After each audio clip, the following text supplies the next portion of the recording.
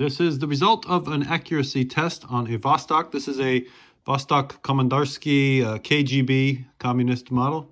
I figure if you're going to have a Russian watch, you might as well get the KGB edition. So last night at this time, I synchronized it with my Vair watch. This one runs an American Ameriquartz movement that's really accurate, so it doesn't really lose any time per day. And this watch doesn't hack. You can't stop the second hand. So I waited for it to die, and then I waited for the second hand to get to the top here and got it rolling at that time and then wound it up. So this is with a full wind over 24 hours. We're looking at,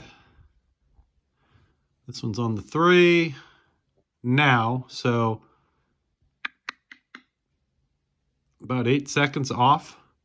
So your KGB watch, the Komandirskie automatic Russian watch,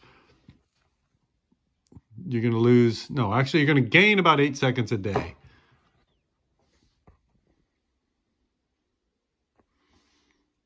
So every 7 or 8 days, you just move it back a minute and then you're good.